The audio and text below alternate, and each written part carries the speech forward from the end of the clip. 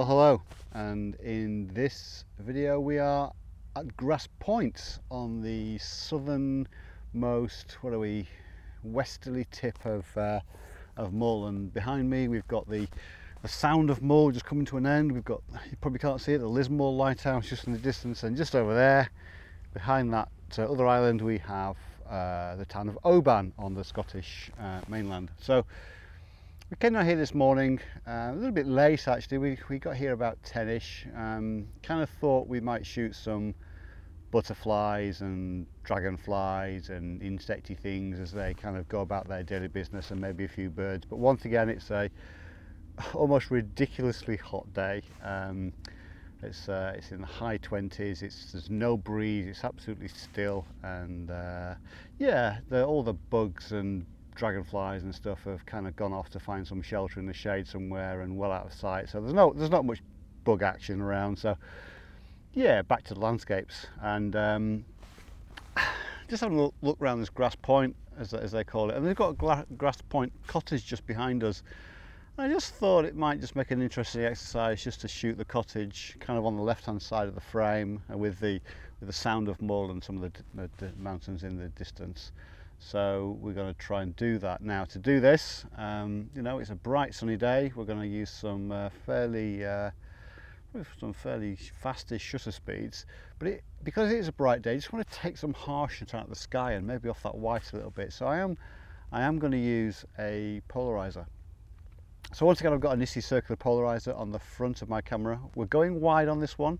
We're going very wide actually. I'm shooting at 15mm with a Tamron 15 to 30mm f2.8 lens, and then obviously I've got it on my Nikon D850 body.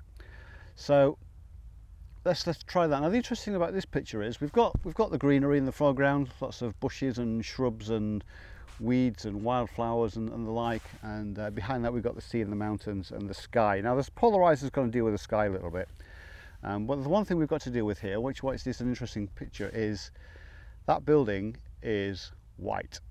It's very white, and we have got a big light source in the sky just there, i.e. the sun, and it'd be really easy just to blow that out completely and have a completely white wall, and obviously that's not what we want to do. So what we have to do here, it's really important in this kind of image to look at your histogram. Now, my camera says the picture that it wants to take will actually blow that sky out, so we'll blow the whiteness out of the walls, and you'll just get a white blob.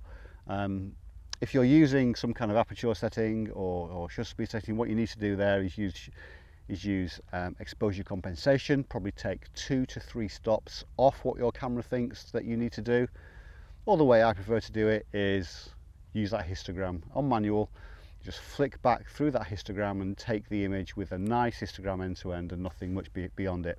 There's a video up here that shows you how to use a histogram in a bit more detail, just a link there. And yeah, so let's get and take this shot. So we've already sort of lined it up, and this is a quick shot. It's 80th of a second, f20, because I want quite a little detail in the foreground. Now, f20 is quite high, but I think we'll get away with it in this situation, and we're on ISO 64 because it is a super bright day. Let's have a look at that image. Okay, so as we hoped, we've got the building on the left, we've got that brickwork nicely exposed, we can see the detail in that brick quite easily, and then off into the distance we can see the sound of Mull, and onwards to the mountains of the mainland of Scotland. Well, I hope you've enjoyed this video. If you have, then give us a thumbs up, leave a comment down below, and please, as always, hit that subscribe button, because we really want subscribers, and you know, to notify you of our future videos and to get you engaged and join the channel. Thank you very much for watching, and we'll see you next time.